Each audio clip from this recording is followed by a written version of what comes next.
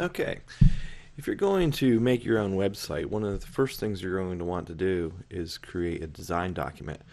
What the design document is just basically a written description of everything the site does, and everything about the site. Uh, some of the usefulness of this is it forces you to go through the thought process of planning out the site, and also to organize things into a logical manner.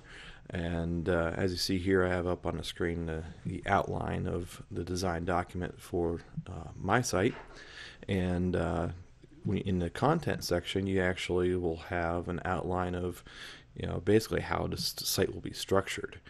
When you fill in the body of this document, you can even write the text of the design document as if you're actually writing the text that's on the site itself.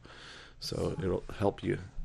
Um, so as you can see here, I have a summary, and if we looked at that summary, it'd be what would be written on the main page of my site. And some of the other sections here, you have the content, and this is, at least at this point in time, this is what I'm planning on putting on the site, the content. We're going to have, let me step back one second here and just look at the summary. And so you can see I've started to write out the summary, and I kind of wrote this as if this is going to be on the main page of the site. And then you get down into the content, and it fills in some of the blanks there. So it's a better viewed in outline view. So we're going to have a series of videos and text-based tutorials on website development, and here's some of the subsets of those.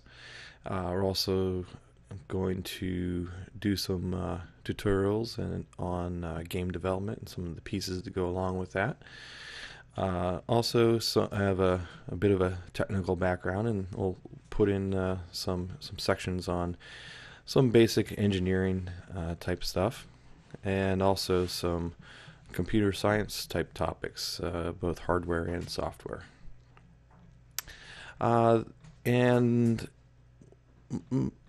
most of the time, and on this particular site, I do plan on generating a little bit of passive income with this. And so the site that I'm going to be working on here, there's going to be a few ways of generating some revenue. One is going to be through Ppc Advertising. That's pay per click.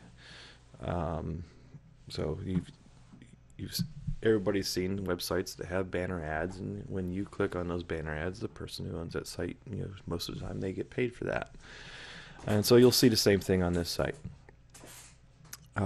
Also affiliate programs, and we'll get into that a little bit later.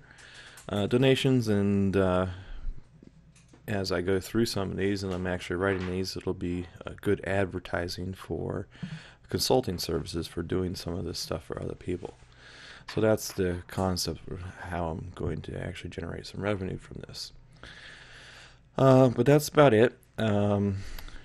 Again, the design document is just something that is used to help you go through the mental process of planning out the site, and by planning it out and structuring it in this way, it'll save us a lot of time later on when we get to actually building the site.